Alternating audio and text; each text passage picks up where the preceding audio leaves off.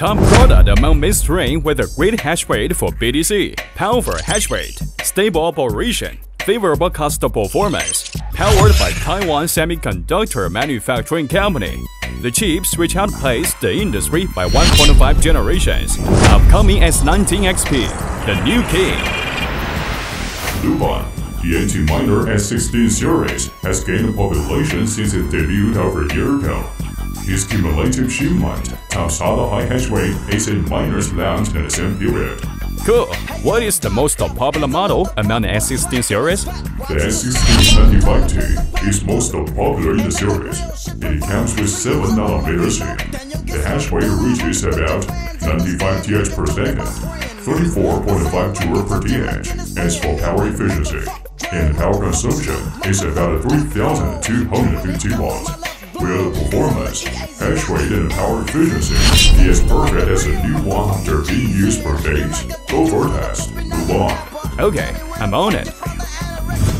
Luban, how's it going? I have arrived, and I will pick a used S1695T for the test. That's it. How long has it been running? Judging from the appearance, it is stained with a layer of dust. It has been used for some time. I have checked the SNO, and the results show that the equipment is out of warranty. I assume the machine should have been running for over a year.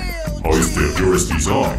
It adapts aluminum alloy integrating proximate matter and a mechanical electrical integration system design with a parallel 4-fan structure. Its overall design follows the previous 2 generations. The fan with double pipes provides better heat dissipation for the computing board.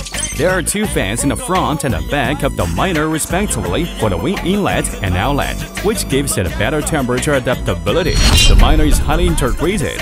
Such design can be seen on a power supply and a control board, so that it is more convenient for operation, maintenance, putting on the shelves, and removing. Have a look and how it works. 46 hours later. To ensure the authenticity of the data, I tested it for nearly 2 whole days. Look at my panda eyes. Come on, give me the data. According to the background data in the past 46 hours, the average hash rate is 95.8 TH per second. The power consumption is 3,150 watts to 3,180 watts.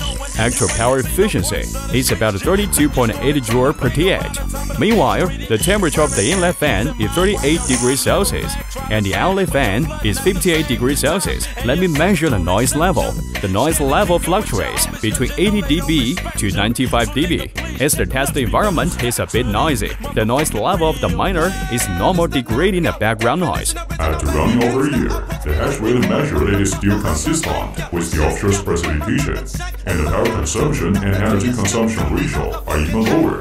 That's great. That's it. The miner is powerful, cost-effective, and stable, thanks to the augmented circuit. Therefore, after 1 year of this release, the miner is still popular with positive users and a market response. Very well, Dubai. We also know that Bitmain has announced the next generation ASIC miner S19 XP at World Digital Mining Summit in Dubai. As for the official specification, the hash rate is 140 TH per second. Power efficiency is 21.5 Joule per TH. And the power consumption on the wall is 3,010 watts. Cool. That is to say, compared with the current S16 series, the S16 XP has a significant improvement in both hash rate and power efficiency. Yes.